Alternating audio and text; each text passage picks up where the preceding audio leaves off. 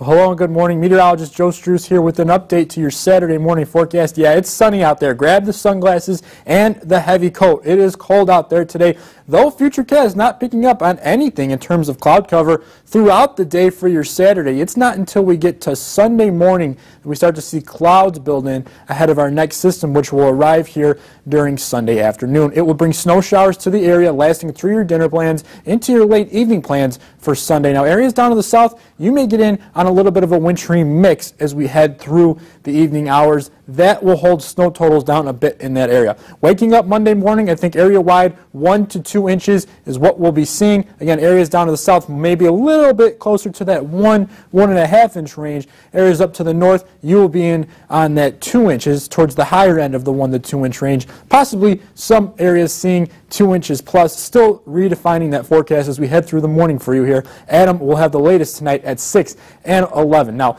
the rest of the 10-day forecast, it is also wintry. Again, the snow here for tomorrow, that trails into Monday in the form of a wintry mix, and then we'll see another wave push in later in the day. I think around lunchtime Monday, we'll see a wintry mix change over to rain during the afternoon hours, and then rain continues into Tuesday as temperatures warm up all the way into the upper 40s. Partly cloudy, the quiet day here on Wednesday, and then Valentine's Day, we see more rain in the forecast, temperatures in the low 40s, and then temperatures dip down to the low to mid 30s with mostly cloudy skies for next weekend.